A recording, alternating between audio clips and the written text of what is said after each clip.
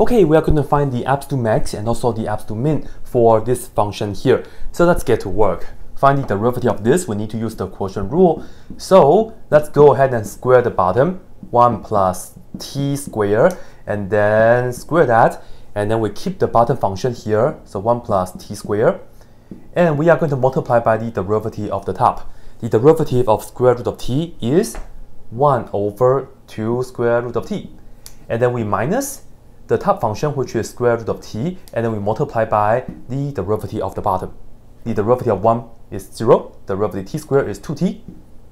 So that's what we have. And before we set this equal to 0, let's simplify this a little bit. We see that we have a small fraction here.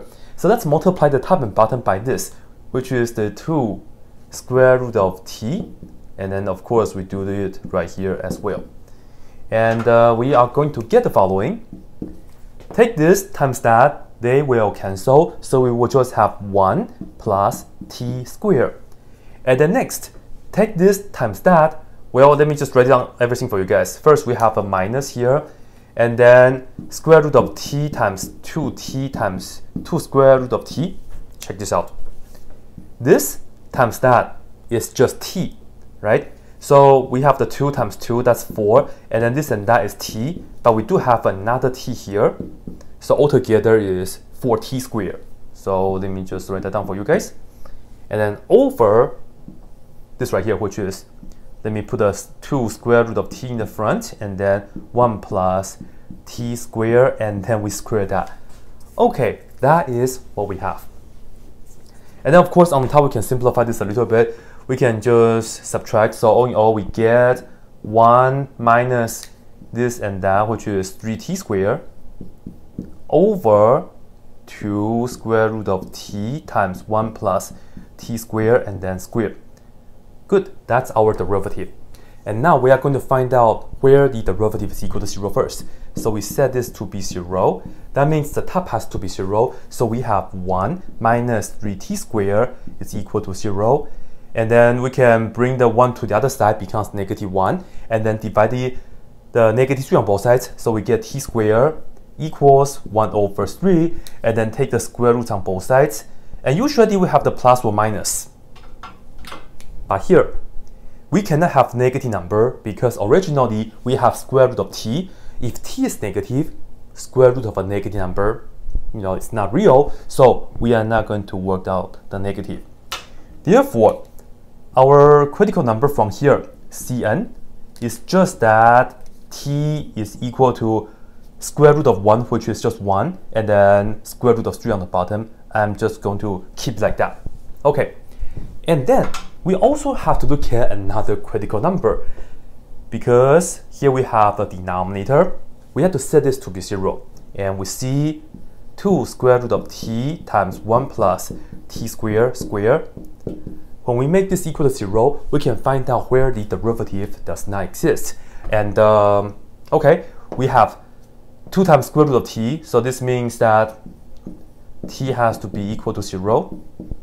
Okay, and then if we set 1 plus t squared equal to 0, and you see 1 plus t squared is equal to 0, there's no solution because you see t squared is equal to negative 1. So here it has no real solution. So we don't have to worry about this. And in fact, t is equal to 0 is a critical number because this right here will make the derivative non-exist, and then the 0 is inside of the domain. Square root of 0 over 1 plus 0 squared is legitimate, so this is also a Cn, technically speaking. Alright, so it's not so bad. We have 2 Cn's and then 2 endpoints. Okay, check the Cn's first. Let's check 0 first. Let's see. Here we have f of 0.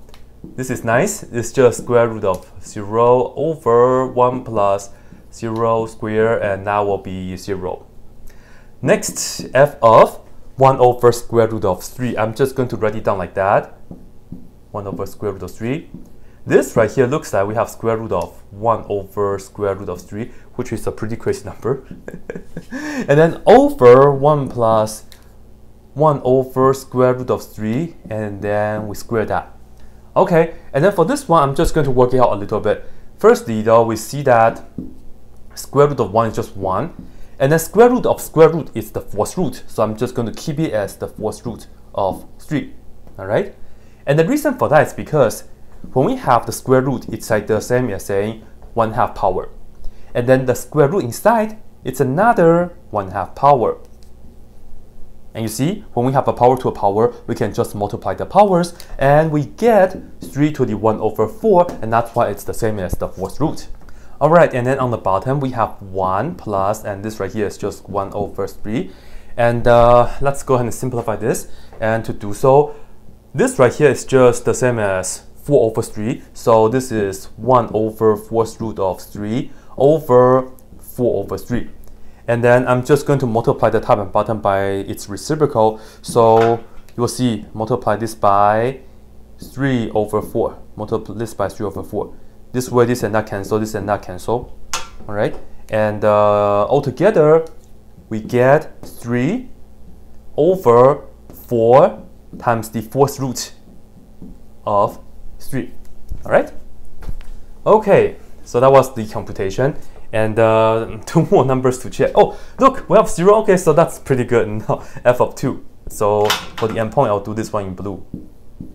F of 2.